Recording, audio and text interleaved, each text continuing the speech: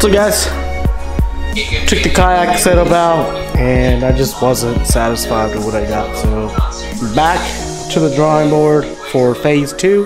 Like I said, I have phase 1.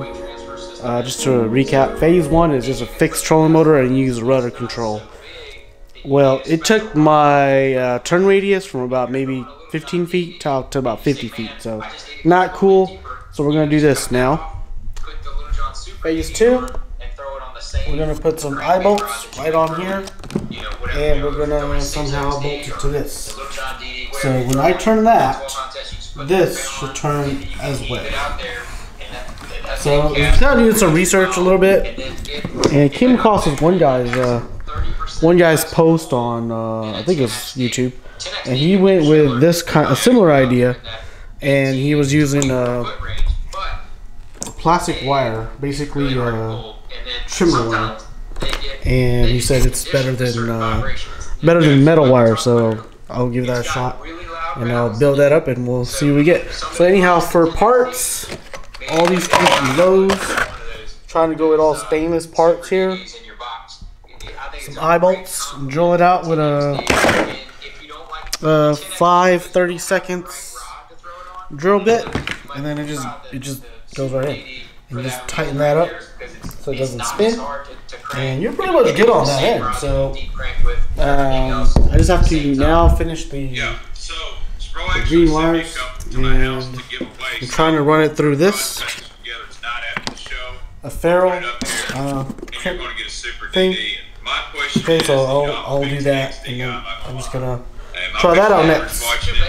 I have high hopes for this. I hope it really does perform better than phase 1, because phase 2 is gonna be awesome, and maybe we'll even get to phase 3 too.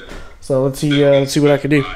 Oh, and this is what I do also when I'm fixing kayaks. The new Listen to Facebook Live stuff. It's technically going to be a lot more silent, correct? Listen to John Cruz and the Bait Man. Facebook Live. You guys are talking about crankbaits, which is something that I really like. The Super DD, it swims through the water like that. It doesn't roll. So for the guys that can't envision what I'm doing, this is basically it. Just like that. I will have to crimp those down a little bit harder, probably with a vise, but it'll come out, and I'll kind of just do something like this. Well, you'll see, kind of like that, but each line on each side, and I still have to figure out how to do the back part.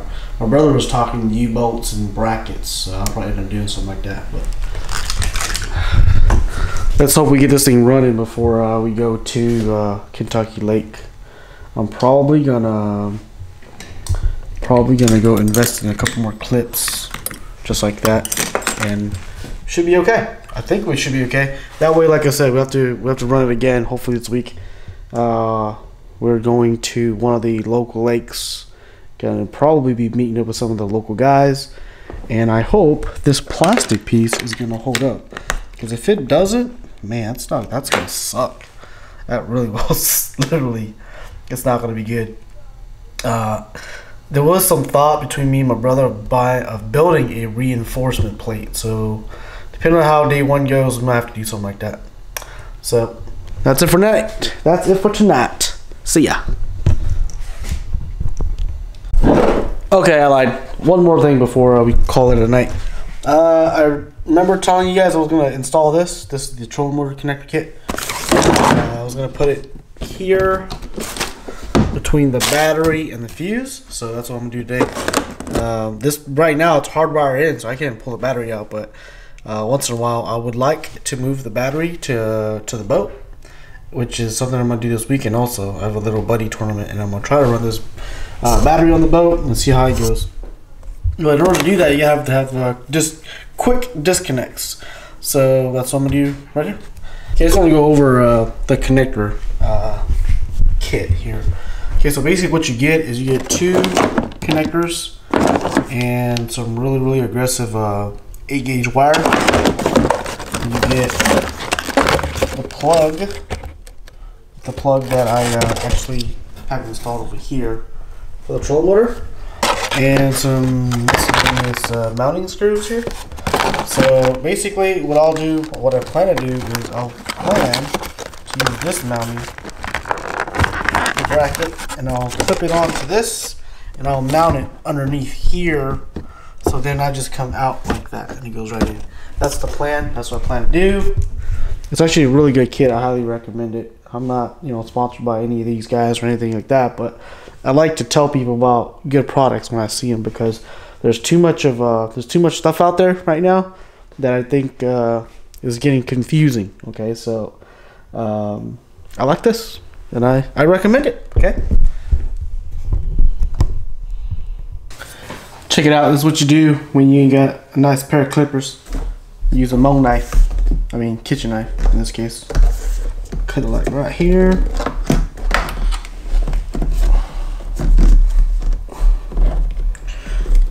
This is not recommended, but when things happen, things happen. I'm gonna snip it here. I'll snip it here. I'll snip it here. Basically, that's pretty much not going to be used anymore. I'll use it on something else. And from here on out, we're going to go. Well, actually, that's going to still be used because that has to go to this, and then this will be on that end, so we could do that. 'Tis another reason why women live longer than men. I really should be doing this like a hot air gun, but I ain't got one. Use the next best thing, which is a propane torch.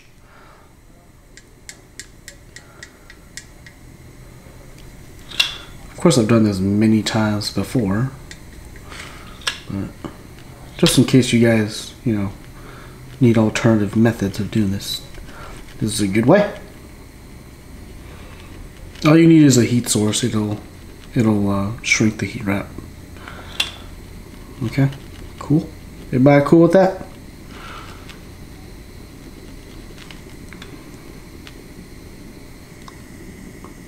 At least I hope everybody's cool with that.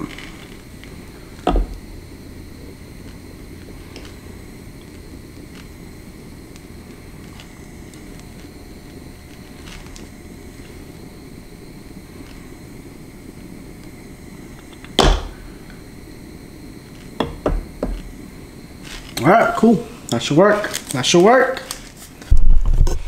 Alright, cool. I got the other one done. I'll seal it too. And we should be all done for the night.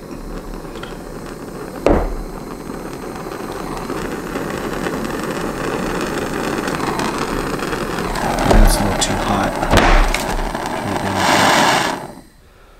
There we go. I just want to see a little triangle come out of it. Should be hot enough.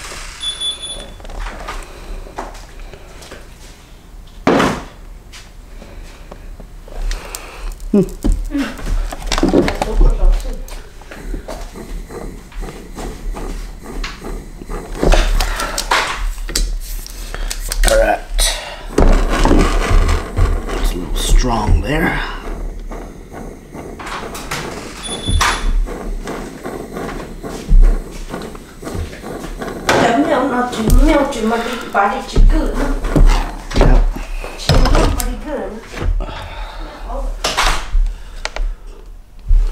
That was my mom talking about milk that's been in the fridge for 2 months.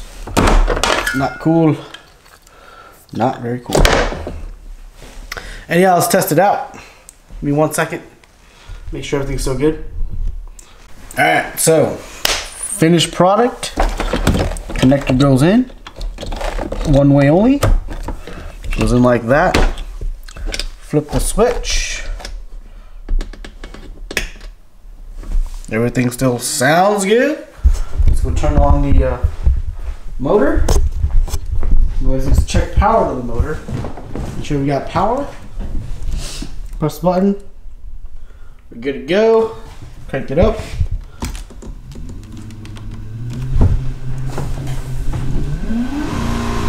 Max, you can see that the motor is running real fast. Call it good. Call it good for the night. call it gift for the night. That was a big accomplishment. There's a couple little things I had to do, but that means I gotta run back to like Lowe's or Home Depot, and it's already late, so we're not gonna do that. We're gonna take the battery out. This is one of the reasons why I want to do this. Quick detach. Pull the battery out. Did you guys see that? Do that again. That's just pretty cool. So everything's like that. The only reason why I want to do this because I do take the batteries inside just to charge, and if I'm traveling, then I don't want to leave it in the kayak because it's a fairly expensive battery. Somebody could just, you know, come by and take a nice battery. So what I'll do is I'll reach in here, pop the fuse. Not that you have to, but you can do that. Pull that down, pull this out, bring the battery with you indoors, and go ahead and charge it. So that's what we're gonna do. Take it inside. I'm gonna charge it in the with a new charger I just bought. And this is something that I emailed the people, and they're like, "Yeah, you gotta have a like lithium specific charger." So we're gonna do that. Here's the other thing that's pretty cool about this is you got this protector on it. So that way you don't actually short that out and cause this battery to melt down. So that's a big plus. Let me show you the charger next. Yeah, this is like my battery charging corner. I got an AGM battery, a lithium battery, a conventional battery, and another AGM battery. This is the battery that I've been running for a while now. It's probably the best one for the buck you can get.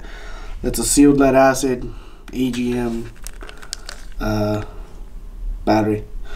I'm definitely gonna say that's probably the best one for the kayaks because it's 18 amp hours and it's only $30 shipped to the OOW from eBay. No, from from eBay. Yep, you might find it on Amazon too. I'll try to shoot you guys a link. That's my car battery for my project car that still never started up. That's the Battleborn battery. And this is the Group 29 from Walmart for my Stella. And the sucker was heavy as f. It's probably like 80 pounds. Just gonna get replaced by this one, 17 pounds. And this is the battery charger I've been using. I'm actually kind of testing it out, but currently that's what we're using. And currently no complaints about it. Retails for about 100. I don't know what the retail value is, but it's actually about I think I paid $100 for it. I'll shoot you guys a link, so check out the descriptions for that.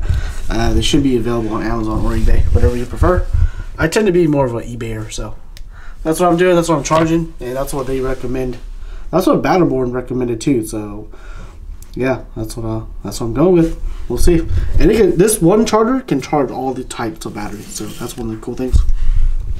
And it's also got a recovery mode and a jump start mode, which I don't recommend you doing, but they say you can. But we'll see. So far, we ran the battery for about an hour, and as you can see, I just threw it on the charger. And the way the charger works is it tests the battery for 25%, 50, 75, and then it'll go up to 100 if it needs to. But I ran it for about not even an hour, maybe full power for about 15-20 minutes on the 55-pound thrust, and so far it is still looks like it's still around or above 70%. So let me see, give you guys a close-up of that so you can see that. It's pretty cool. It's pretty cool. A little battery charger. 72 hours later. It's Connery again.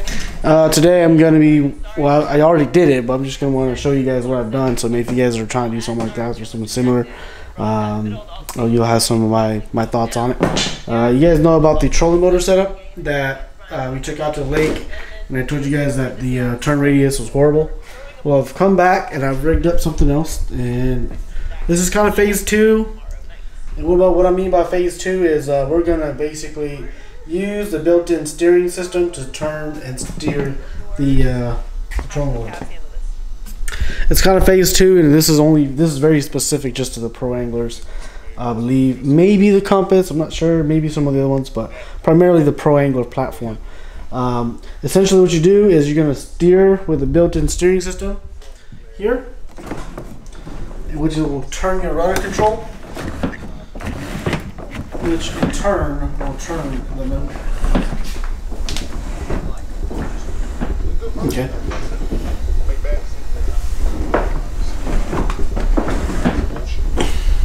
So there you go. Shows you the angle, how aggressive an angle you can get it. So it's full range here, full range there. I haven't finalized it yet. Now I'm trying to use. I read somewhere where some guy was using this a weed whacker wire. He said he really recommends it over the steel stuff because it doesn't rust out. So I'm trying to go with that for now, and it's pretty cheap. It's only $3 for like 200 something yards, I think, or 100 yards. So I did that. I got some clips for quick disconnect because I know that most of our Oklahoma tournaments, they're not going to allow kayak trolling motors.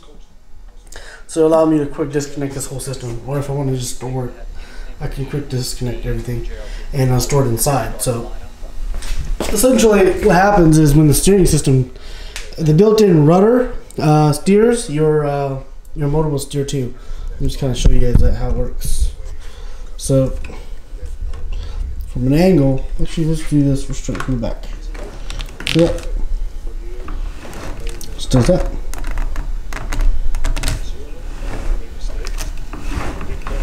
So that's pretty cool. Can't wait to try it out. My only concern is I'm not sure if the torque on the engine is gonna break any of the steering stuff because it is held on with a pretty small line. So I'm gonna have to upgrade that. It's something that I'm looking for. I haven't seen anything up online yet on how people have upgraded. I know they've replaced it, but I haven't seen any major upgrades. So on top of that, this is the camera setup that I'll be running this year to bring you guys some better footage. Okay, we're running an external mic, just kind of zip tied here for now, but I'm going to build a bracket on it. That way we can keep the noise down to a minimum. And this is the Rode mic for the external mic. This is actually what's on this camera right now. I'm pretty impressed with it for a non-powered microphone. So that's what we're going to be running. And this camera is actually going to be powered via USB, which is just not long enough at the moment because I'm going to power it off my my built-in USB port right there. So I need maybe another 3 feet. 3 feet would be all right. So that's kind of the update right now. I have to finalize the design over there, and I have to finalize this. I have to order some more cables. Maybe looking at building a bracket for this microphone, like I said. And after that, we should be all right. We should be ready to go for some awesome adventures, and we'll try to record as much as we can. And that's what we've been doing this year. And I hope you guys stay tuned. Hope you guys enjoy the adventures that we bring you guys, whether that be tournament, pre-practice, hybrid smashing, striper smashing, or just straight out on the river trying to catch, I don't know, guppies, because we do that too. So yeah, that's it for tonight. Pretty burned out from the weekend. We went fishing and pretty much learned about the chatterbait. So yeah, let me know if you have any questions about anything here you want to know about. Yeah, let's show the close-up of this. It's something that a lot of people don't do online. Basically, it's just a square aluminum tube U-bolt system, and then I have just another quick and dirty eye-bolt system that I drill through and you put a nail on the side. All this is going to be Loctited later, and I'm trying to keep it all as stainless steel as much as possible so it won't corrode. But most of it will get painted. That's the setup, and that's the setup. Same eye bolts used here as used here. Oh guys, I'll show you guys the Lowe's part numbers. Maybe where you can find it online, maybe on Amazon or something like that. But once again, that's it. That's all I got for today. See you next time.